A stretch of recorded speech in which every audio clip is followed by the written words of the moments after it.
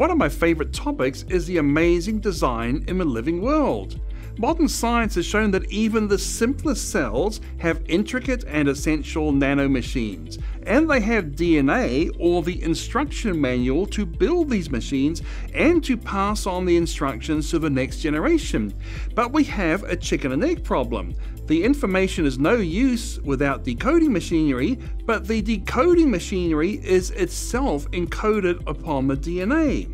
The system could not work unless everything was there from the beginning.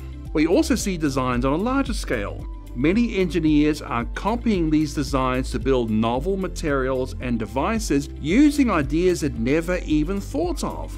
If these engineers making the copy are so brilliant, then what does this say about the maker of the originals? More in the video, God the Master Designer, Evidence of Incredible Design in Nature. Now, all our videos have subtitles and they're available to stream directly from creation.com.